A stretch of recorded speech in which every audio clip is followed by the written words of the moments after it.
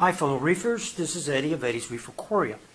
In today's video I'm going to do the unboxing of the Innovative Marine Skin-Mate Go Skimmer, the midsize, the one that I'll be using on the Innovative Marine Nuvo 40. I'm simply going to do an unboxing. I'm going to show you little features of it and little things and hints that I have learned about how to eliminate the micro bubbles and where I'm going to place it in the tank. So here we go.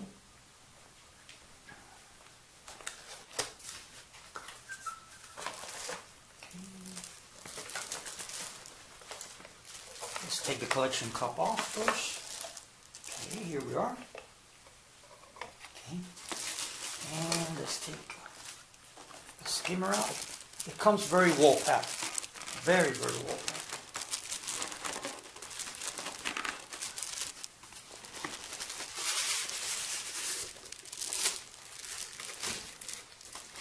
You see, it comes with one styrofoam on one side and one on the other. So in shipping, nothing happens to it. Okay, then we have the plastic cover. Let's take that out.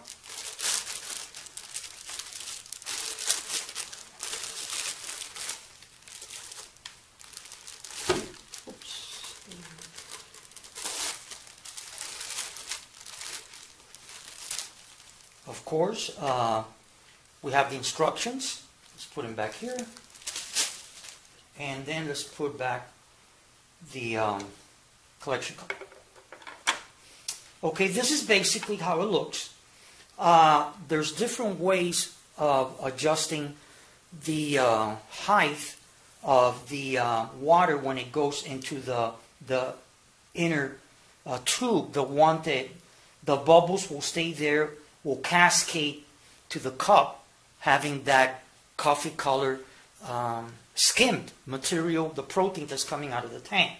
This valve you see here, this is basically just if you don't, if it takes out a lot of skim material and you happen to have not cleaned the collection cup, it will just drain, and of course you would put a line going out to let's say like a 1 gallon jug or so. Okay, this is basically the construction.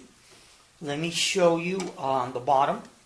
This is the pump that comes with it.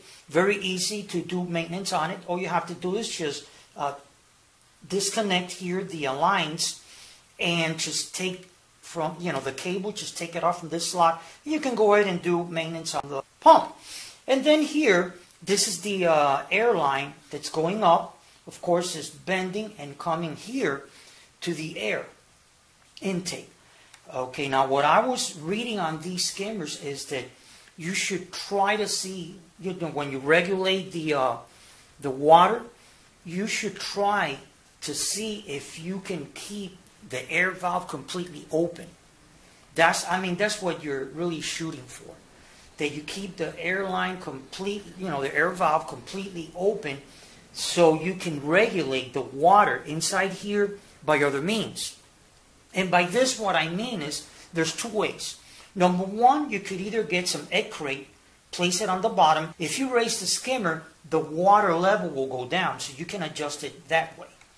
Now, another way that I didn't know this, it's the rubber gasket.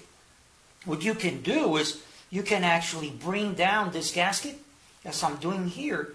You can bring it down, and of course now, as you notice, the collection cup is higher. So that would also regulate the actual water in the inner tube, which is where the water is going to be spilling out.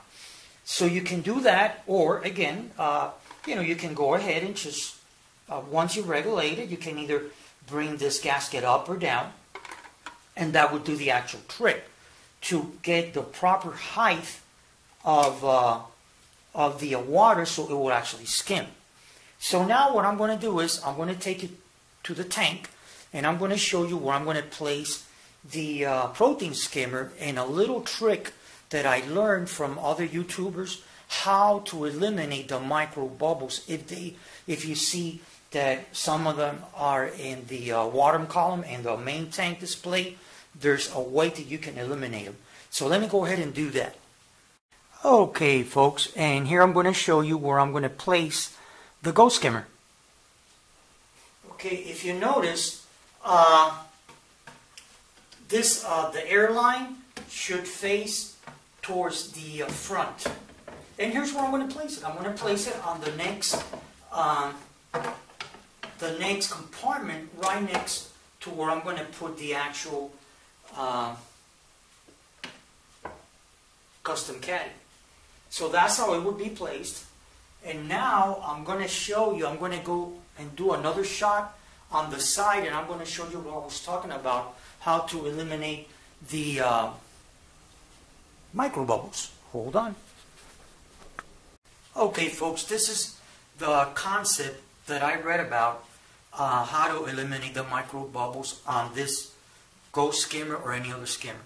Okay, let's say for argument's sake that I put the protein skimmer here, right next to the media basket, the custom caddy that I'm going to put here.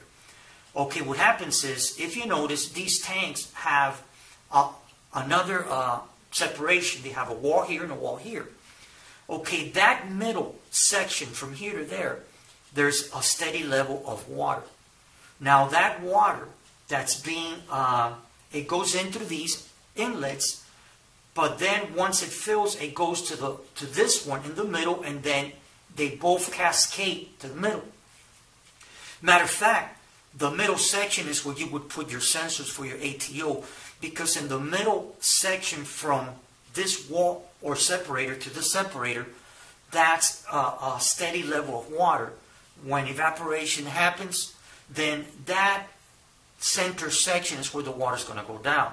But that being said, being the case, if you put, let's say, the protein skimmer here or there, it doesn't matter. Okay, the micro bubbles that might be created from the protein skimmer, of course, are going to cascade. They're going to flow to the center compartment. So what do you do to eliminate the micro bubbles in the center compartment? Simple. Number one, like I mentioned before about the water level, what you would do is you always try to keep the water level in the middle a little lower. And then two, all you have to do is put a little piece on the side of the wall where the water is going to cascade to the middle. On that section, just put a little piece of filter pack. Those filter floss that they sell, that you put on your wet and dries and all that, just cut a little piece of that filter pad and put it on the inside of the wall next to the protein skimmer. So when the water cascades to the middle, that filter pad will be your bubble trap. And then once the water goes down to the end and gets picked up by the pump, you shouldn't have no micro bubbles in your display area of your fish tank. So that's basically it. That's what I wanted to bring up. And again, like I always say, if you like this video, you found it enjoyable, don't hesitate to hit the like button, or make a comment on this video, or subscribe to my channel. And at the end of the video, like I say on all of them, happy reefing, and thank you very much.